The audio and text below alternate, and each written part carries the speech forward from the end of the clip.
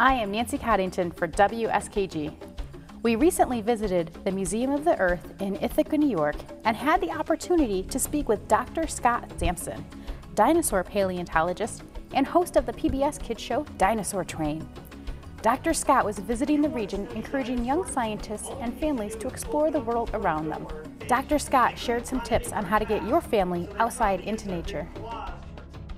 Well, today we have a bit of a crisis where the average kid spends just a few minutes a day outdoors, over 90% less than their parents did. And if they're not being outdoors, they're probably not engaging in just free play, they're not being active. And so we have a crisis that involves obesity, attention deficit disorder, depression, diabetes.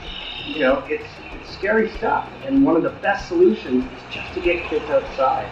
And literally, for the parents to just get out of the way and let them play.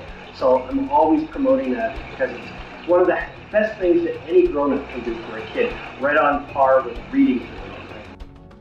Dr. Scott, how do you view the role of public media in engaging children and having those discussions about ecological challenges because they will be inheriting the earth from previous generations?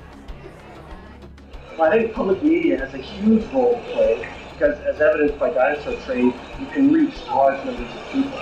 So I think having programming that inspires kids to learn about science is really critical for the kids, just so that they want to go and learn more about nature, and particularly local nature, so they understand how their place works. To discover more about Dr. Scott Sampson, tune into WSKG TV and visit us online at WSKG.org.